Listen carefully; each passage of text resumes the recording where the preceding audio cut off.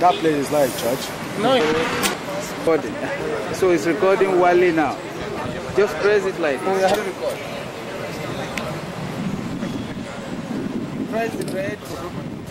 It's recording.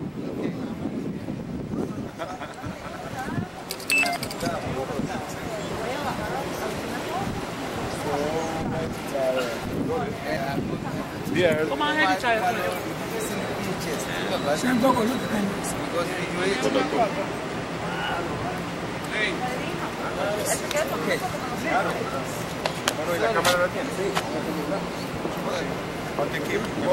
See, Baba told you the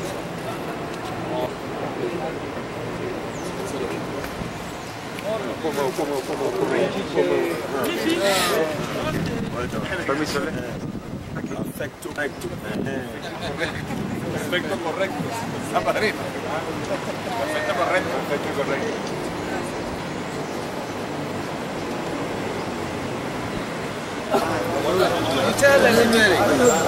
What is the name of this newspaper company?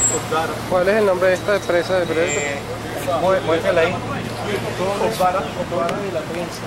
Una de las principales prensa diario de Venezuela. Okay. Okay. This place is called Torre de la Prensa or the Press Tower. Okay.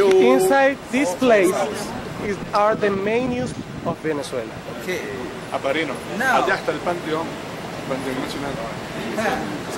The purpose of bringing Baba to Venezuela, can you explain briefly? ¿Puedes explicar los motivos por los cuales trajo a Baba? Para que Latinoamérica se entere de la verdadera religión yoruba. So Latin American find out the truly Yoruba religion. Truly about Yoruba religion. How long have you been coming to Nigeria? ¿Y por cuánto tiempo ha estado viniendo a Nigeria? Esta es mi quinta vez que voy. The time he went was the fifth time. The fifth time? Yes. And you have been visiting? Y ha estado visitando a Baba. Ya yo pertenezco. He already belongs to the Ogundameji temple. Focus the camera. Now, for as long as you have been coming to Baba in Ibadan, what can you say? Ibadan in Oyo State, Nigeria. What can you say of Baba? Por el tiempo que ha estado en Nigeria, en Ibadan, conociendo a Baba, ¿qué les puede decir? Estoy muy agradecido a Orúmila. ¿Qué puede decir de él? De ellos. Que hemos quedado asombrados con su inteligencia y humildad. Okay. He says that he is really amazed and grateful for Baba's humbleness and honesty. Okay, and honesty. Yes. So he has been a very honest Babalawo that he has met since he has been coming to Nigeria for the past 5 times. Entonces usted puede decir que él es un buen babalao por las últimas 5 veces que ha ido a Nigeria. Es por eso que tiene la jerarquía que tiene, por ser tan buen babalao. Sí, Felipe César. He is a great babalao, and that's why he is an really important Yoruba people. Okay, now as we go along in our program, I am going to talk to him. He will tell me his biography, his full name, where he was born in Venezuela, what he has done before he became Babalao. We are going to talk about that.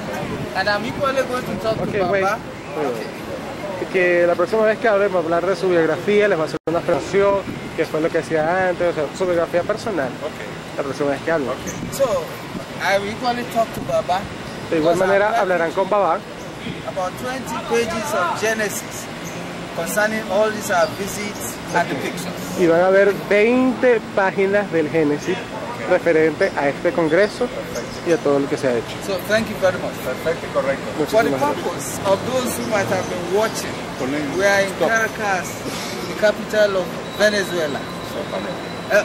Yes, Caracas, the capital of Venezuela in the southern part of America. We were here primarily for the Latin American Congress of Yoruba Transmission, which comes up on the 6th of June to 17th. We have a lot of programs and activities during our about 3 weeks. So we have have to record a lot of things. We visit a lot of places. So thank you for watching. Thank you very much. Thank you very much. Okay. Oh. Okay.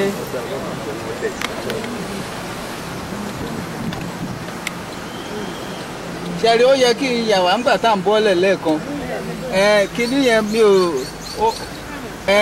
ò mọ̀ pé bóyá mo ní empty cassette. Mo wá ń wò kí n má lọ tá a dé yẹn tá a kọjá yẹn. Àwọn èèyàn á lè rí gbogbo ẹ̀.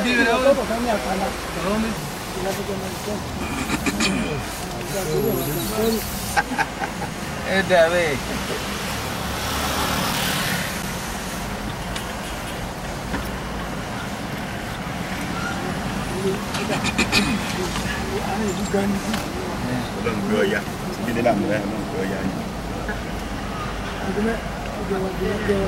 Esperen que estamos en camino.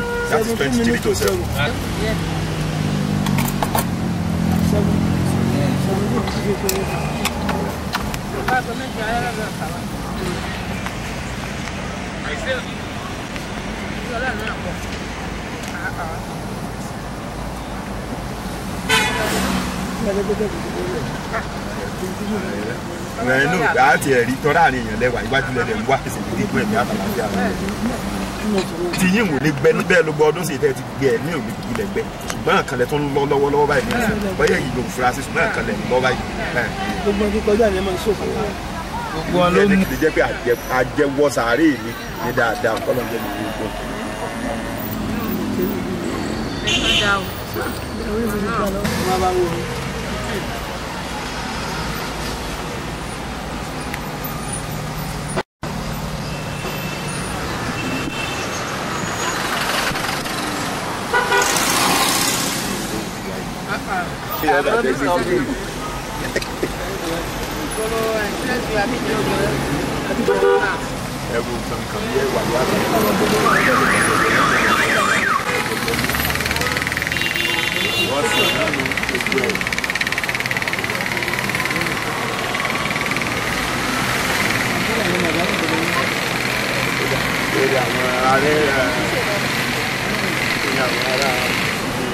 Tàbí ti fáwọn òní sí àmọ́ bẹ́ẹ̀ ni kéèkú ṣe pé àbí bọ́yé yẹn ká dùn. Èyí ṣe pé ìwé ní bẹ́ẹ̀ yẹ wá lọ òun náà ṣe jáàmù. Ògbó ti fá ni. Ògbó ti fá ni kéèké ìgbà tó wá di dọ́kítọ̀ mọ́ òdi ẹni náà tó kọ́ lẹ́sọ̀ ní ọ̀rọ̀ àjọ kan lọ. Ògbó ti fá gidi gbé ni. Yóò dé bàbá.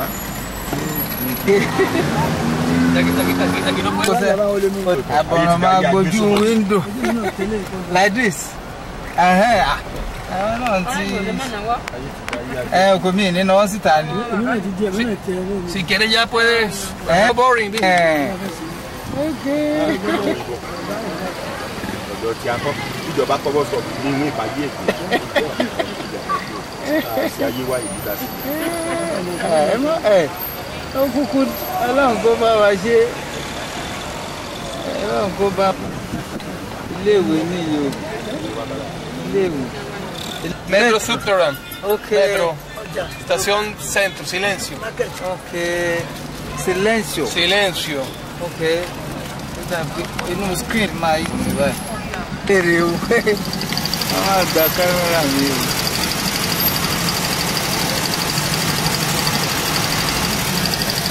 Dáadáa.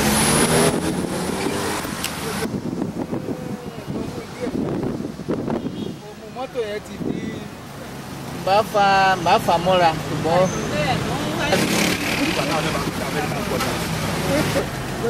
Venezuela dáa ẹ̀wù mi yàyà yí ẹ̀wù eré ńlá. Ìwà ìlẹ̀ ọ̀kan. Ẹ bá wá ìgbà tó dáná wọn bá bàbá.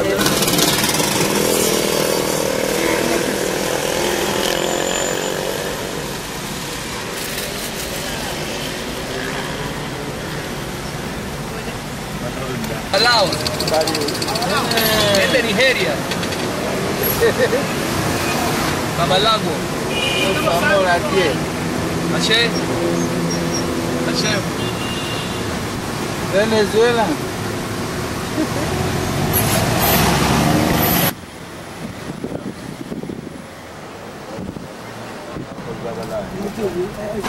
gala bulaja la tu.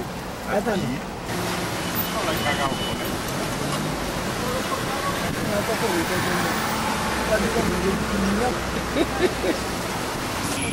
Then you know sort of let it go on rough every week go about something.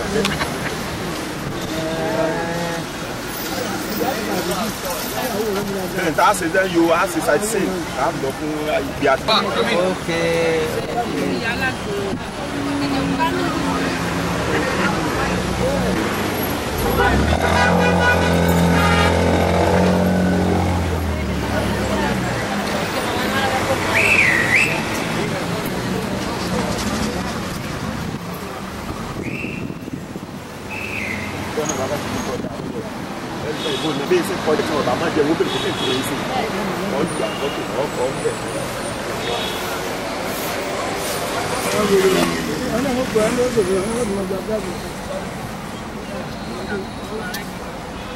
Okay, Autopista Parazzo San Martin.